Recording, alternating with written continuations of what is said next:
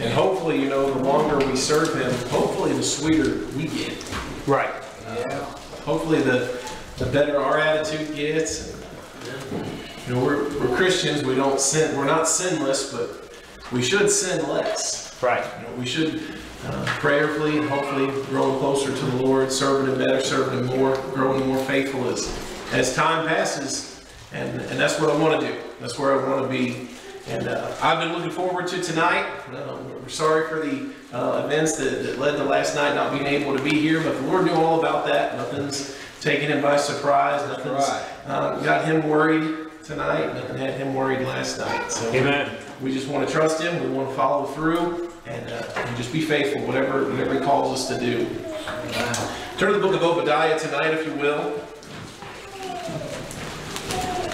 Our first couple of messages this week, you know, strictly you could say dealt with our relationship with the Lord. And tonight, this message is going to be more of a focus on our relationship with each other and our relationship with people.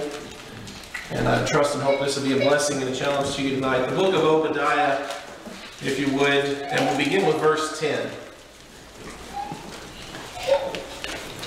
Obadiah, verse number 10.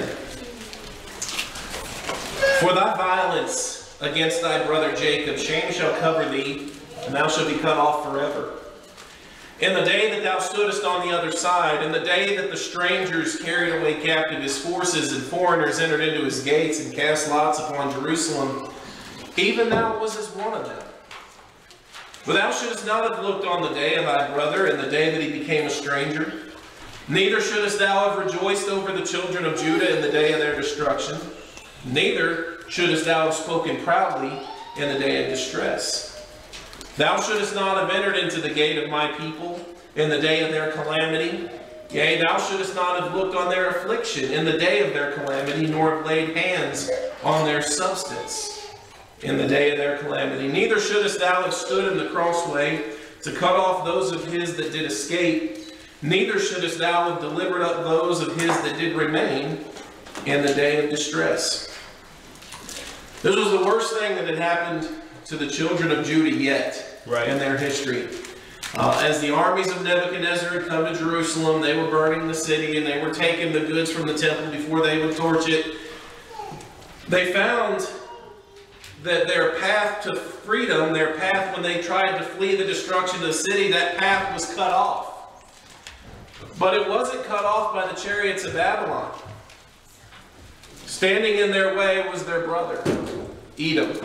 The Bible says they stood in the crossway, not letting them pass, and ultimately even turned them over to the enemy. And I hope that this tonight could be a challenge to us, because there are times we may find ourselves or those that are around us in a similar situation. There's literally a crossways, and there's an opportunity there, and we have to make the commitment and the faithful decision of whether or not we're going to help or whether or not we're going to hurt this situation. Our message tonight, standing in the crossways.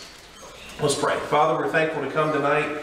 I pray that you would help us to look at our brothers and sisters in Christ. Help us to look at our church. Help us to look at those that are around us, Lord, in the faithful eyes of compassion and righteousness. And help us to be duty-bound and determined, Lord, to do right, not just for you and by you, but Lord, do right by each other. Help us as a church to be a blessing to one another. Help us to be a help, not a hindrance to each other. And Lord, in the day of calamity, in the day of struggle, in the day of hurt, help us to know how to act and how to do each other right. Yes, Lord. We ask it and we pray in Jesus' name. Amen. Amen. Number one, thy brother Jacob. Thy brother Jacob. Turn to the book of Numbers chapter 20 if you would.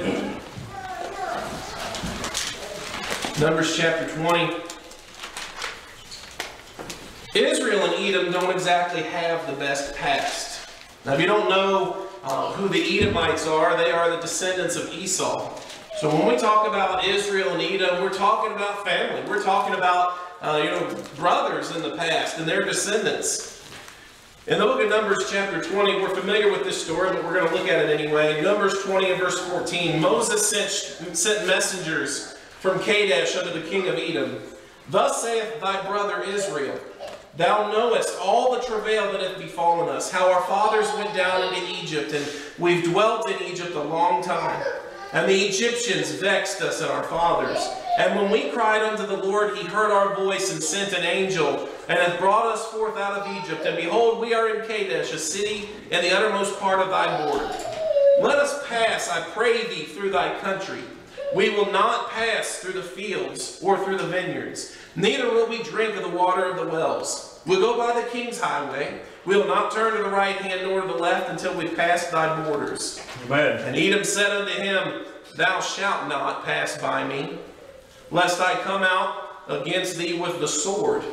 And the children of Israel said unto him, We will go by the highway, and if I and my cattle drink of thy water, then I will pay for it. I will only, without doing anything else, go through on my feet.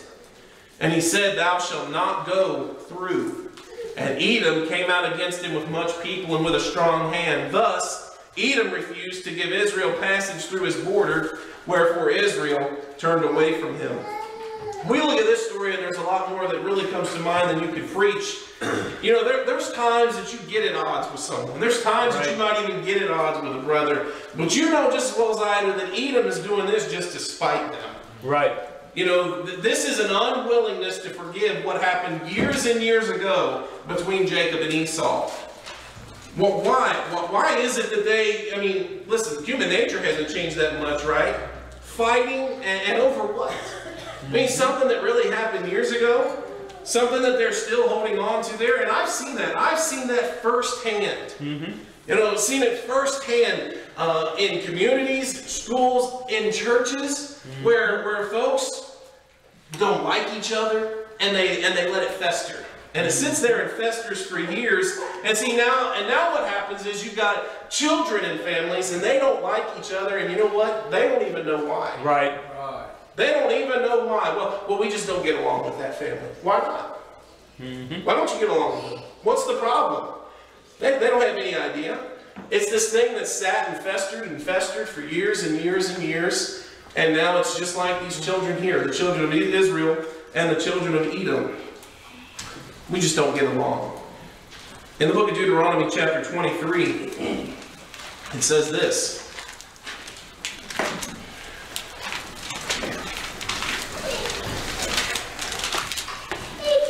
Deuteronomy chapter 23, and in verse number 7 it says, Thou shalt not abhor the Edomite, for he is thy brother. But what about what they did to us? I mean, come on, that was really a jerk move. Moses promised, he said, we just want to go through. We're going to go by the king's highway. We're going to take the straightest shot possible. The most that you can imagine us doing is our cattle taking a drink of water. If we do that, we'll pay for it. We're not going to do anything. We're not going to occupy your land. We're going through. It would be easier for us if we could take this route and go through. No, you're not coming through our land. But we're just, I told you, we're not going to do anything. We're going to go a straight shot. We just want to get home. We just want to get where we're going. And it says that the king of Edom came out with a strong arm and blocked the way so that they couldn't go, and threatened to go to war with them. Over what? Walking through their land? A short passage? And then God comes to them, and in Deuteronomy he says, you don't abhor the Edomite. Even after that's happened. Well, what about what they did to us? You don't abhor the Edomite. But we have every reason in the world to, and they are the ones that have always done us wrong. You're right. You don't abhor the Edomite. Amen. He's thy brother. Turn to 1 John in chapter 4, it says it in basically as strong a statement that you can say on the subject. In 1 John chapter 4, and in verse 20, if a man say, I love God, and hateth his brother, he's a liar. Amen. For he that loveth not his brother whom he hath seen, how can he love God whom he hath not seen? Right. This is the command, and this commandment have we from him, that he who loveth God loveth his brother also. Whosoever believeth that Jesus is the Christ is born of God. Amen. And everyone that loveth him that begat, loveth him also that's begotten of him. You can't love the one that begat us as sinners and not love the others that are begotten of him. Amen. It's not possible. Okay? It's hard. It's hard to get along with each other sometimes. We got strong personalities. Maybe even in this room tonight. I know some of you, maybe even fairly well. Strong personalities. There's going to be times you're going to find it hard pressed to get along with each other. You're going to get upset and you're going to get angry. The Bible says, he that loveth, or he that says, I love God but doesn't love his brother, he says, he's lying. Right. He's a liar. We got some strong personalities. We've got men and women of all different kinds of makeup here. What's the Lord tell us to do? Do right by each other. Amen. You don't abhor the Edomite. He's done you wrong, and he's done you wrong badly. And the Lord says, you're not going to do him the same way. You're not going to do him the same way. Edom should be careful, right? Because some people do things just to spite each other. This trip would have been a lot easier if Israel could have gone through their land. They weren't being asked to help. They just want to go through Edom without, the people getting all worked up. Moses even asked for permission. But Edom's bitterness continued for hundreds of years. And now we come to the book of Obadiah, where we've read in our text, and now Israel's in real trouble. The Jews in Jerusalem are trying to get out as the city is being destroyed. And as they make their way down the path to try and get out of the city and get out of their land, what's the Bible say? Their path was cut off. Right. Their way was blocked by the Edomites. The children of Edom, it says there in verse 10, for thy violence against thy brother Jacob, shame shall cover thee, and thou shalt be cut off forever. In the day that thou stoodest on the other side, in the day that the strangers carried away captive his forces and foreigners entered into his gates. It says in verse number 13 and 14, or verse 14 specifically, neither shouldest thou have stood in the crossway to cut off those that did escape. Amen. You blocked their way out. Number one, thy brother Jacob. Number two, thy brother's affliction.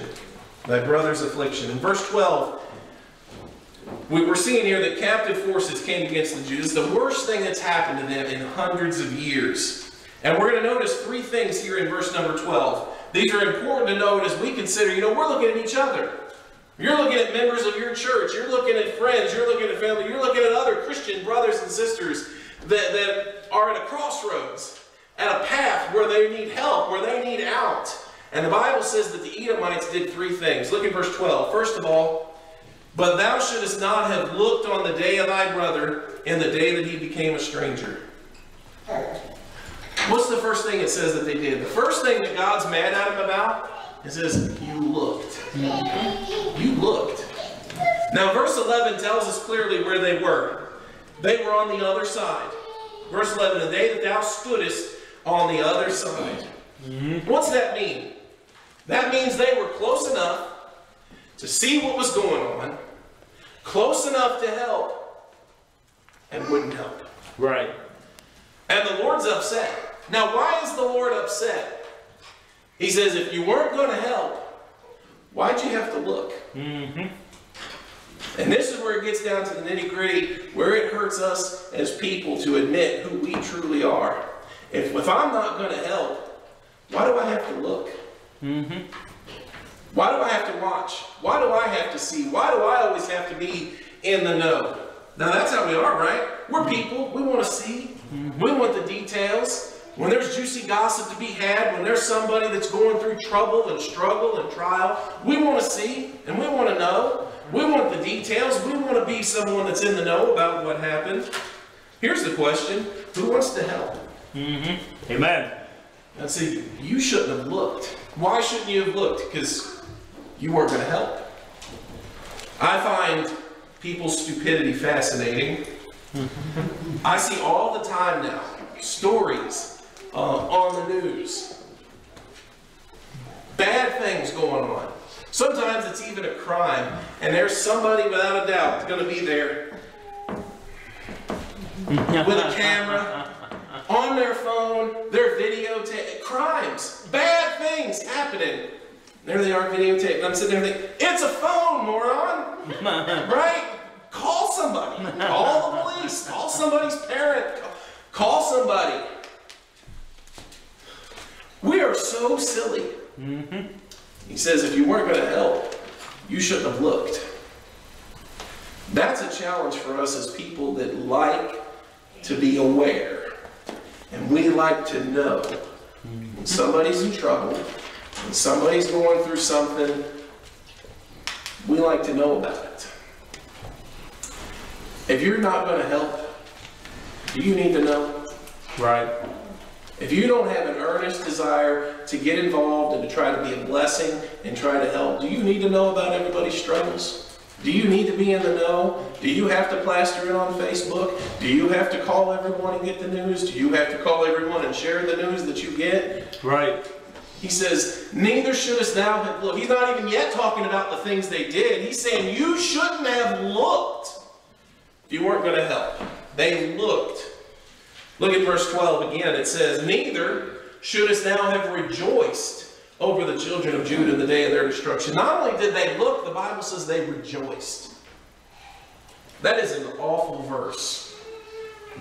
Do you rejoice when bad things happen? There's a point at this where I usually look, maybe even at my kids, and other kids usually, if there's some in the congregation, because they can't hide it, right? It's on their faces. If I were to look at kids, you know, look at these young people here, do you like it when your brother gets in trouble? Oh, see the grin? You like it when your sister gets in trouble? They can't hide the honesty, right? They grin because they can't hide it. Right. Do we rejoice when others fall? Do we rejoice in wrong, and in hurt, and in error? In the book of Proverbs, we're all familiar with this verse, but it bears repeating. In Proverbs chapter 24,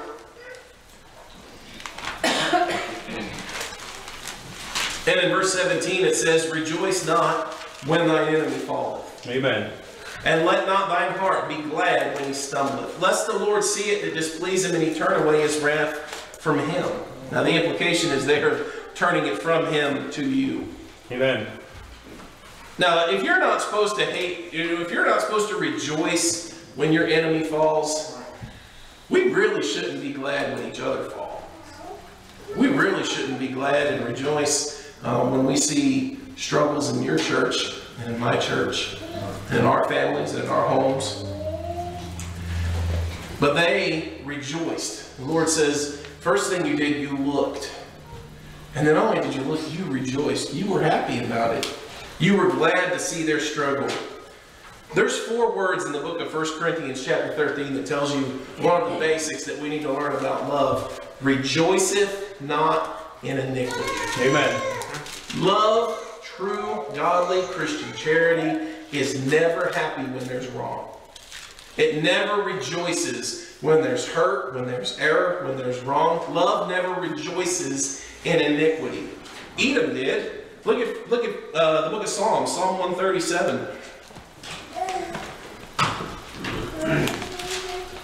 Psalm 137.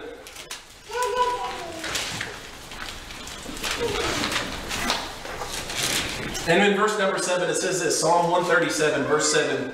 Remember, O Lord, the children of Edom, and the day of Jerusalem, who said, raise it, even to the foundation thereof.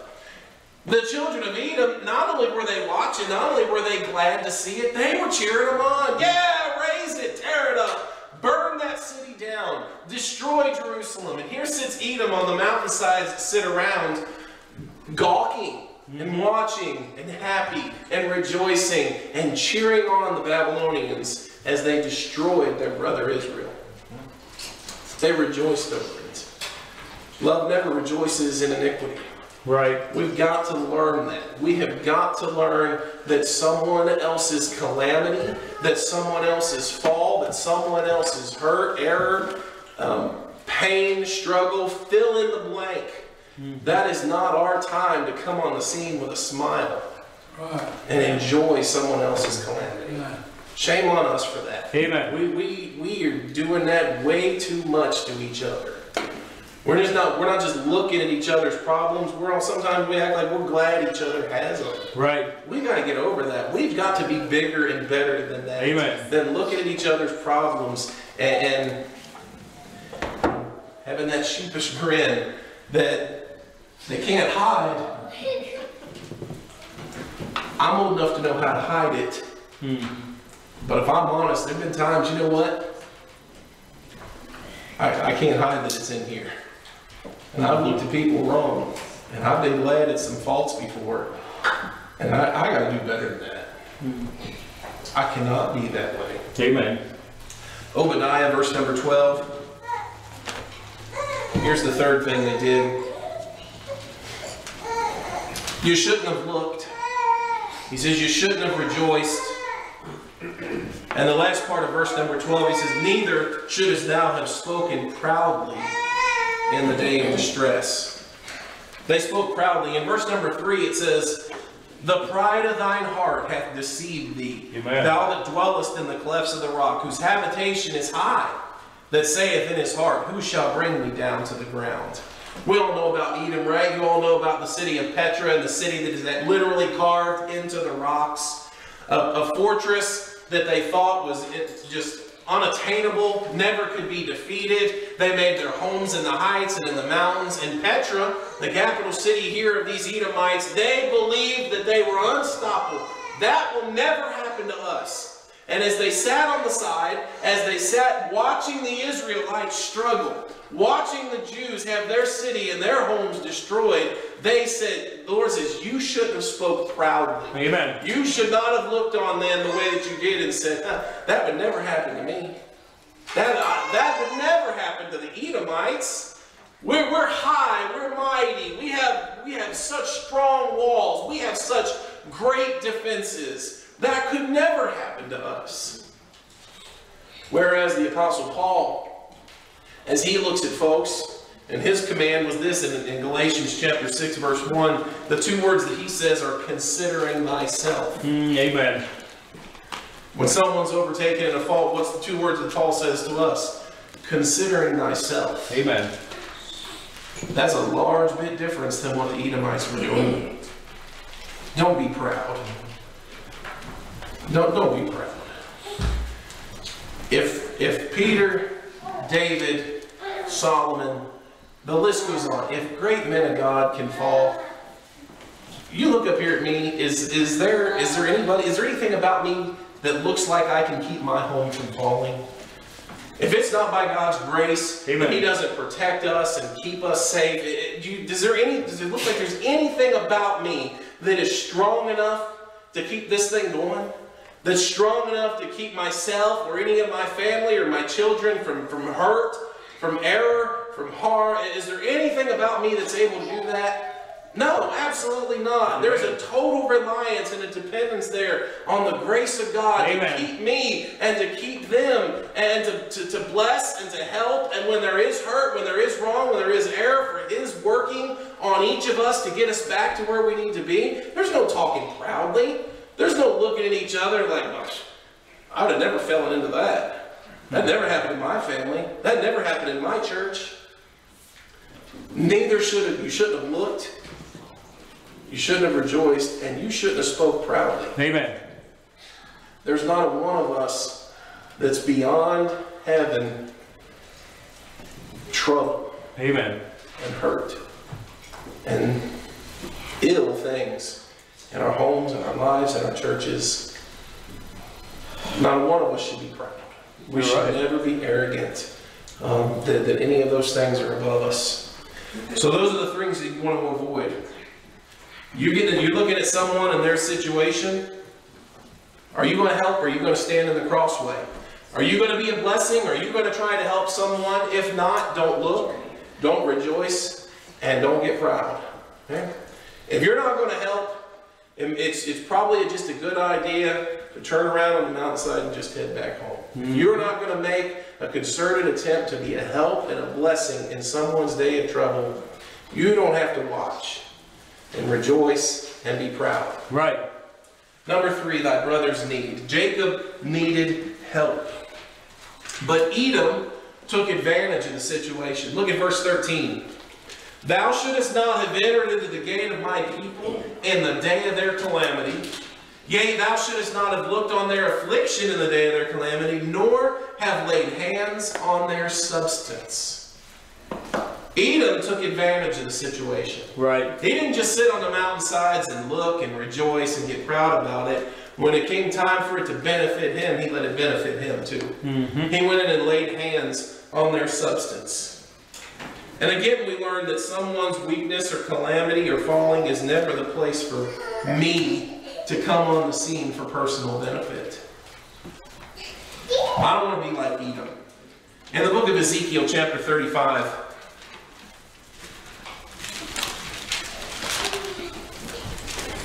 under this third point, I'd like to give 3 things that we could do here as we look that our desire is to not be like Edom.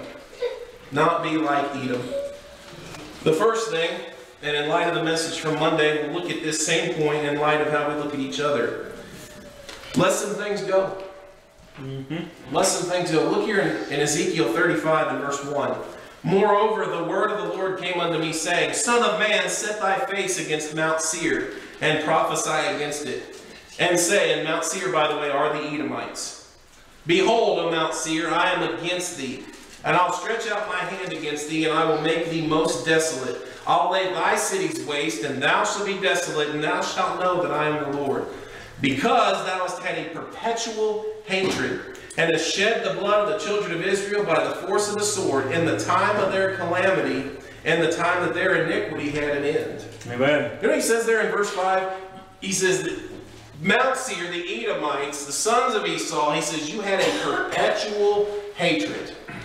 Now, depending on how you date the events of Obadiah, if it's truly the last destruction of Jerusalem around 586 BC, you are talking about almost 1,000 years since what happened between Jacob and Esau. Almost 1,000 years ago. And you know what God says? He says, you've hated him ever since. A perpetual hatred. Right. The Lord says, you've held this thing for 1,000 years. And because of you have a perpetual hatred, he says there, he holds them responsible. He says, you shed the blood of the children of Israel by the force of the sword and the time of their calamity. You know, not being able to let that thing go. You know what's sad? Jacob and Esau seem like they made amends. Jacob and Esau looks like in that scenario there in chapter 33 of Genesis, looks like they meet back up with each other. They hug, they kiss. Seems like at least in a small sense they've worked things out. Right. And that's what happens a lot of times with us. Is that a lot of times that ugliness in us and that bitterness, that anger and that frustration with each other, it grows and it grows and it grows and it grows. And others see it in us. And now my kids don't like your kids because I don't like you. Right. Well, guess what? What happens when you and I make up, but our kids still hate each other? Right. What happens when they don't see behind closed doors my call and my apology to you to try and make things right and try to make amends and mend some fences and help and get back on a good spot with you? What happens when they don't see that and they still carry on that perpetual hatred? It's exactly what happened with Edom. It's exactly what happened with those children. And God says, your perpetual hatred. You got to learn to let some things go. There's no one's calamity is justification for you holding the grudge any longer than you've already held it. Don't block the path. I would say that secondly, don't block the path. In fact, be somebody's way of escape. Amen. In the book of Hosea, chapter 2,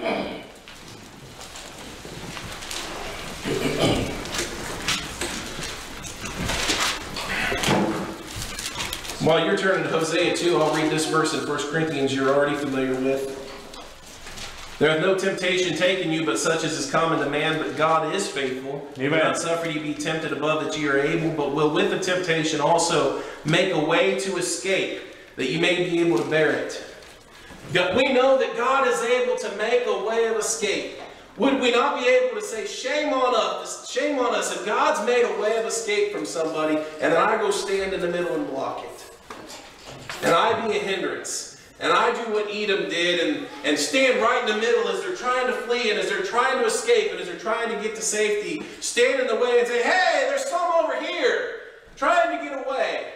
Come get them. Come punish them some more. Come get them. In the book of Hosea chapter 2, and in verse 15 it says, I'll give her vineyards from thence, and the valley of Achor for a door of hope. She shall sing there as in the days of her youth, and as in the day when she came up out of the land of Egypt. We all know the story of Hosea and Gomer. We all know how she abandoned Gomer and fell after her other lovers and went after them and pursued them. And now Hosea comes and literally has to buy her back. Literally has to take his money, has to take his earnings and go, and in his love, go and get her and win her and buy her back. Amen. And you know what he says? He says, I'll give her vineyards from thence and the valley of Achor for a door of hope. I'm going to be her door of hope. I'm going to be her way of escape. This life that she's lived, Hosea says, I'm going to be her way out. Wouldn't it be a blessing of the Lord to know that maybe the Lord would use you to be somebody's way out? Amen. You look at someone and you look at their calamity, their struggle, whatever it is in their life, and you see that there's such a great need and you see that there's such a struggle there. Wouldn't it be great that the Lord may be using you to be a blessing to them and be their door of hope, be their way out, be their blessing in getting through whatever it is that they're going through? What a blessing that could be for us. What bonds, what fellowship could be built in those times that then would just be unbreakable as you would look at each other and know that in those times and in that time when I was terrible and when I was so, hurt and in need, this brother right here, this sister, Amen, was my way out. Amen. And then there's a fellowship and a blessing there and a tie that would never be broken. Amen. What a blessing. Amen. Obadiah, verse 15. And I'd say this thirdly, as we think about not being like Edom, let some things go. Don't block the path. And thirdly, remember God's great principles of sowing and reaping. Amen. Obadiah, verse 15, it says, For the day of the Lord is near upon all the heathen. As thou hast done, it shall be done to thee. Thy reward shall return upon thine own head. Remember God's great principles of sowing and reaping. I want you to remember that it will not be too long down the road until you're going to face something. And I'm going to face something. And it might be in my church. And it might be in my home. And I know this, that I'm going to want a way of escape. And I'm going to want a way to make it out safely. And I'm not going to want people to look at it mockingly. And see, when it's my home and when it's my church, when it's my family, I'm not going to want people to just want to get details and look. And I'm not going to want to hear, I told you so. And I'm not going to want someone to use it as an occasion to toot their own horn. It won't be long until it's me. It won't be long until it's me that's needing a way of escape and needing a way out. The day of the Lord is near. As thou hast done, it shall be done unto thee. Thy reward shall return upon thine own head. The great thing about God's principles of sowing and reaping are that they work both ways, right? Galatians 6.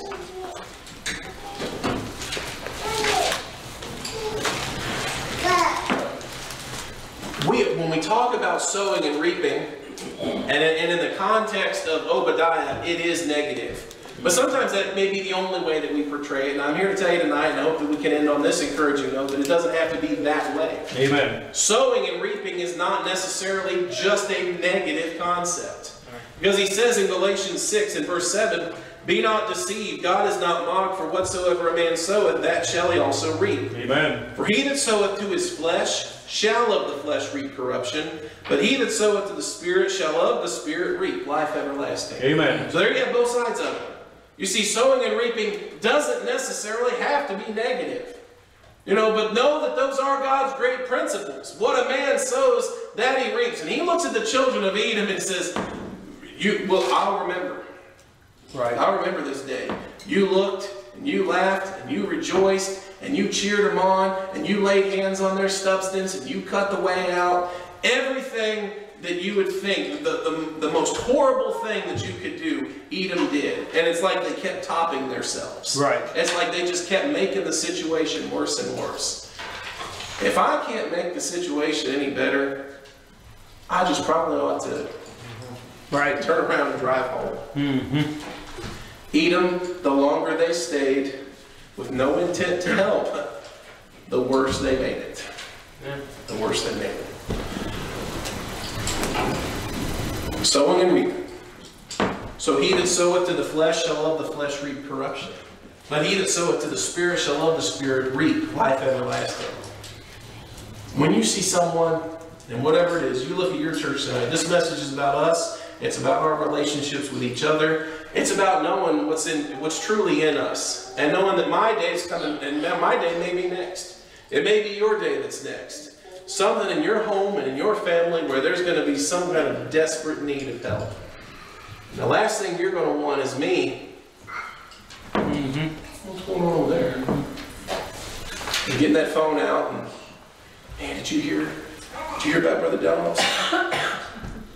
Did you hear what's going on over there? Did you hear what's going on over at Olmsted? Come on. These are silly illustrations, aren't we better than that? I think we've evidenced that we may not be. Right. And we got to start being better than that. We got to start. We got to start doing right by each other and looking at each other in the right eyes, in the eyes of love, compassion, and mercy, in righteousness. We want to do what's right. We want to be faithful to God above all and always do what's right.